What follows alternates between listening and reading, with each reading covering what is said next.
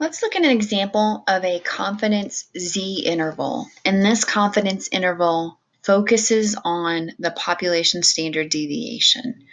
So this is like one of the practice problems. I've changed the numbers slightly so that you'll have more practice with the ones that are already in there. So the U.S. Census Bureau conducts a study to determine the time needed to complete the short form. The Bureau surveys 275 people. The sample mean is 10.4 minutes. It is a known standard deviation of 3.2 minutes. The population distribution is assumed to be normal. Construct a 95% confidence interval for the population mean time to complete the forms and answer the questions below. Okay, so what is the population standard deviation?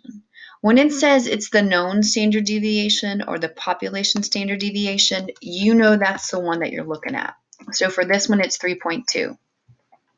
What's the sample mean? Well, it tells me right here, it's 10.4. My sample size is 275. So if you see from here, I'm getting all the information from my problem. Again, you could have a data set where you have to get your sample mean and your sample size. But that population standard deviation has to be given to you. If it is not given to you, there's another kind of confidence interval that we look at, and that will be in the next lesson.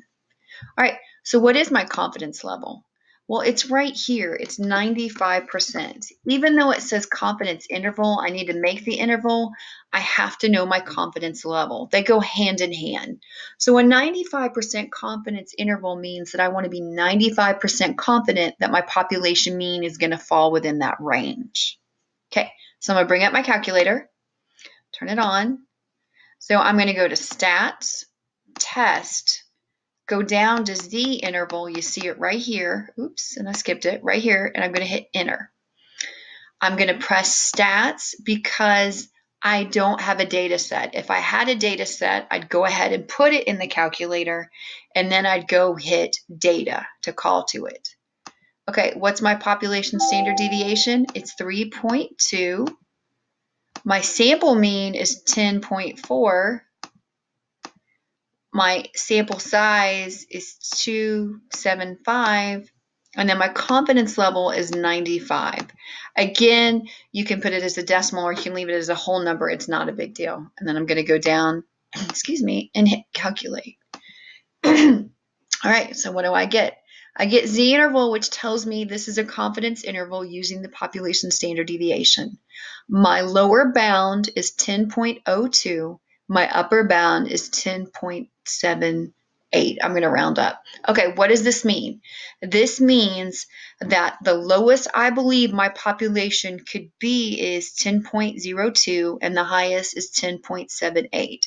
It's kind of like, think of your population mean being in a fence, and your population mean is sitting in this fence, and you have a lower bound for the fence and you have an upper bound for the fence, but you know that your population mean is contained in that fence.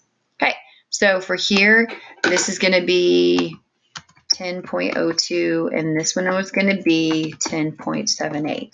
So let's quickly go do this in the website. So let me go to the website, if it'll come up. Okay, I'm going to go here, and I'm going to go back to here. So I'm on the social size statistics page. I go to calculators. I go all the way down and I go to confidence intervals with the Z statistic. So under confidence intervals, I click it. Remember my sample mean, if you don't, my sample mean was 10.4. My sample size was 275. And my standard deviation, if I go back and look, oops, sorry about that. My sample standard population standard deviation is 3.2. So I'm going to put 3.2 in. Even though it's asking for the sample standard deviation, you want to put the population standard deviation in there. And the confidence level is 95%, and I'm making sure, yes, 95%. I hit calculate. And look what I get. I get the exact same values we got in the calculator. So this is just another way to do it. And I really like this because if you can look, it might be kind of small on your screen, and I apologize. It says you can be 95% confident that the population mean falls between 10.02 and 10.778. So that's great. So it gave me the exact same thing. So you choose what you want to do, the website or the calculator. And if you have the calculator and you want to do the website, that's fine. So here we go. What is the arrow bound margin? All right, there's two ways I can do this. The first way I think is the easiest is I'm going to do 10.78, which is my upper bound, minus 10.4, which is my sample mean. So we bring up my calculator. So, let me clear that out. 10.78 minus 10.4 gives me 0.38. Okay, so that was one way I could do it. And then the next way, I'm going to scroll down so you can see it better, is I'm going to do 10.4 minus 10.02. And again, I'm going to use my calculator for that. So I'm going to do 10.4 minus 10.02. And look what happens. I get the exact same answer when I hit enter. Same answer. So what's my error bound margin? 0.38. Thanks.